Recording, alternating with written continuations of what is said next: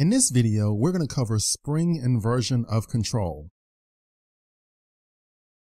Now, in the previous videos, we were working on our application. However, we didn't get it to 100% because we didn't have the support for the configuration. And so we need to make use of an object factory to kind of help us out with this solution. And as I mentioned earlier, this is exactly what Spring comes into play. So Spring provides an object factory so we can have our application talk to Spring, say, hey, give me an object based on a configuration file or annotation.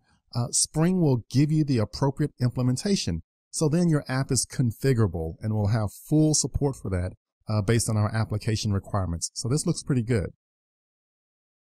All right, so now we're into some real Spring stuff. So the Spring container, the primary functions of the Spring container is 1, create and manage objects. That's your inversion of control. And then 2, inject objects dependencies. And that's what they call dependency of injection. Now, we'll actually cover all of this in the course. I'll start off with inversion of control, and then in the following videos, we'll actually get into dependency injection. There's 3 ways of configuring the Spring container. One is by using an XML configuration file. The other is using Java annotations. And then finally, you can make use of Java source code. And we'll actually cover all of these approaches or all of these techniques in this course. So let's talk about the XML configuration file. It's the original configuration file that was used when Spring was first released. So it's a legacy, but we'll still cover it because most legacy apps still use this. So if you're joining a Spring team or you're joining a company that has existing Spring applications, it's a very high likelihood that their applications still use XML config files. So we'll start off with that.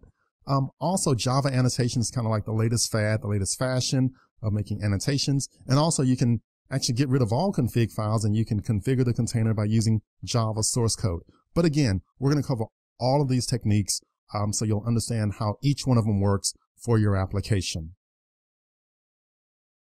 All right, so here's the Spring development process. And as you know, I love to-do lists. I love step-by-step approaches. So the first step is configuring your Spring beans. The second step is creating a Spring container.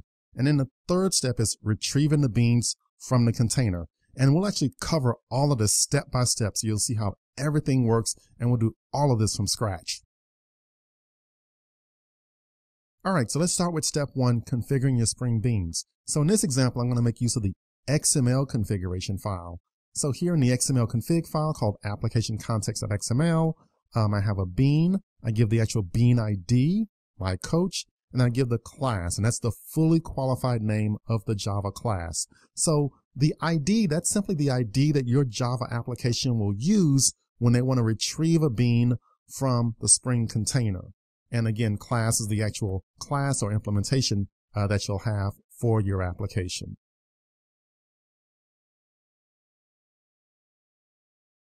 Okay, so let's move to step 2. So step 2 is creating a Spring container. So in the Spring world, a Spring container is generally known as an application context. So that's the term that you'll see a lot in Spring documentation and in Spring apps. So they have specialized implementations of it, one for reading XML from the class path, an annotation config, a web application context, and so on. And we'll take a look at all of these in this course. Alrighty, so creating the Spring container. So in this example, I'm going to read an XML file that's on my class path. So I make use of this class path XML application context. And I construct this object and I pass in the actual name of the configuration file that I'm using for Spring. So from step 1, we had a file called application context.xml. You can use any name that you want as long as you're consistent between step 1 and step 2 as far as reading that configuration file. All right, so we have this container created. Now the next step is retrieving the beans from the container. So your application is simply going to talk to the Spring container and say, hey, give me a coach object. And based on information in the configuration file, it'll give you an implementation of that given interface. So here's step 3 as far as code. So the previous line, we already created our context. Now we retrieve the bean from the container. So here I say, context.getBean, and here I say my coach, comma, coach.class. So my coach relates to the actual bean ID defined in the configuration file. You have to make sure those match up with the exact same case. And then coach.class, that's the name of the actual interface that baseball coach implements. So here, coach.class is the interface. Baseball coach is the actual implementation. And then you assign it. And that's basically what you have to do for retrieving a bean from a Spring container. Alrighty, so that's the coding here. In the next video, we're actually going to move into Eclipse. We'll get our hands dirty and we'll actually write this code and we'll run it and then we'll actually see it in action. So, woohoo! Alright, so moving into Eclipse, we're going to go ahead and write some code. So we'll make use of the existing project that we've had, Spring Demo 1. And this is the same project that we had in the previous videos as far as making use of our coach, baseball coach, and track coach. So again, the same project there. And what we want to do is make use of some code that we've downloaded for this course. So in previous videos, we gave you the links on how to download the course files. So once you download it, you'll get this Spring Hibernate source code.zip. You can extract it and then you'll get this folder. So again, look at the previous videos in the course as far as how to download the actual course zip file. But anyways, once you have it, you've unzipped it. There's this Spring Hibernate source code, and we'll look in this directory here called Spring Core. Because what we want to do is actually copy a starter file that'll help us out with the XML configurations. So I just moved down into Spring Demo 1 starter file, and there's a file there called application context.xml. It's just a basic starter file, basic shell.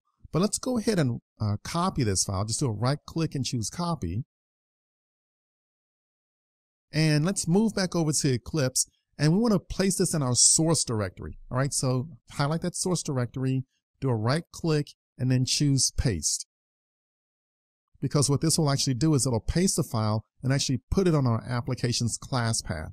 So we can make use of our class path application context. So there's our file. Now, if we just double click this file, our first step is configuring our Spring beans. All right, so this file has a lot of header information here for the XML namespaces, and that's what's required for Spring to be able to process this file using its grammar and XML schema. And now let's go ahead and define our bean. So we have this bean, and now I need to set up two attributes. The first attribute I need to set is ID equals, and this is basically our alias or what the app will use. I'll just call it my coach. And then I give class. And now I give the fully qualified class name of our implementation. So in this case, I want the baseball coach. So I know that baseball coach is in com.lovetocode.springdemo. Oh, and actually this is track coach. Sorry. So com.lovetocode spring demo track coach. And that's our bean definition there. So that pretty much covers step one as far as configuring our Spring beans. All right. So now let's go ahead and take a look at one other item. And now what I'm going to do is actually make use of a Java class. So I'm going to create a new class called Spring Hello App. So I'll select my package here. I'll do a right click and I'll say new class. And the actual name of the class here, I'll actually call it Hello Spring App. And also I'll check the box here at the bottom, public static void main, just so it'll give us a main method for our application. And then I'll just hit the finish button. Okay, great. So again, just like before, this gives us a very basic Java class. Now, what I like to do is, I always like to put in comments first before I start writing code. So the first thing I want to do here is load the Spring configuration file. And then I actually want to go ahead and retrieve a bean from the Spring container. Now that I have the bean, then I call methods on the bean or a method on the bean. And then finally, just to be nice, I'll close the actual application context. So that's my basic game plan here for building our Hello Spring app. All right, so let me stretch out here at the bottom, give myself some white space. And now let's go ahead and cover step 2 of creating a Spring container. So again, here we're going to use this class path XML application context. And I say new, and that's a really long name. So I'm just going to copy paste that name. I'm taking a shortcut, paste. And then in the constructor, I give the actual name of the config file. So just like in the previous example here, application context.xml. That's the name of our XML config file. Now it'll give us error messages as far as doing an import. So we simply hover over that error message, and then we choose that first option of importing. So if you move up top, Eclipse will help you out with importing that class from the appropriate package. So that's a nice little feature there. Okay, so now let's retrieve the bean from the container. So here I say context.getBean, and I give my coach, that's the ID, comma, coach.class.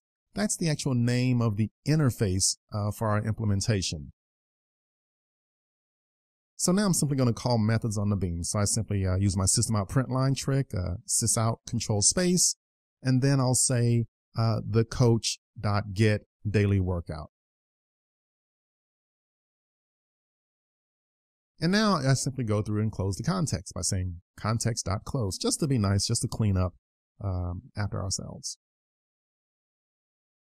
All right, so that's kind of the basic game plan here with this Hello Spring app. So the first thing we do is we load the Spring configuration file. Then we go through and retrieve the bean from the container. Then I call methods on that bean. And then finally, I close the context by doing my cleanup. And that's the basic game plan. And that's kind of your first Spring application right there. Woohoo! Now let's go ahead and try this out. Let's run it. So just do a right click, run as a Java application. And there we go. Booyah! Check the output. So here, look at some of the info messages. So it's loading XML bean definitions from your class path resource. That's our configuration file, application context.xml. And then we called our sysout print line on the get daily workout. And our track coach said, hey, we need you to run a hard 5K. So this looks really good. I'm kind of excited about this. I hope you are too. This is our first real Spring application, and it actually works, which is cool. So again, there's the code up top, and then our messages being displayed there at the bottom. Reading the config file, getting the bean from the container, and then simply calling methods on that bean. And that gives us the desired output in our console window. Cool. So let me kind of switch back to our slides here for a second, because now we've kind of come full circle here. So now we have an app that meets the requirements. Our app is configurable based on that configuration file we just worked on. And also we can easily change the coach for another sport by simply putting in a different coach implementation. So I like to say mission accomplished. And I like to say that we've met all of those requirements from our manager. So, hey, boss, we got it all covered here. We're all done for the day. And thanks to Spring, our life is much easier. So good job here. Our first Spring app, it's up, it's running, and it's working. A lot of great Spring stuff coming on later, but hey, this is a good start. So give yourself a pat on the back. Job well done. All right, so we met the requirements, but our boss said, I'd like to see you test that out. Let's change the configuration file and let's put in a different implementation. They just want to make sure that the code actually works as advertised. All right, no problem. So here, let me open up my Spring config file. I'll move in here. Right now it has a track coach that it's using, and I want to change this over to use baseball coach. All right, so I'll replace track coach with baseball coach. It's all configurable. And then once I have that set up as baseball coach, I simply save this file. And so once the file is saved, I move over to my app again, and I simply run it.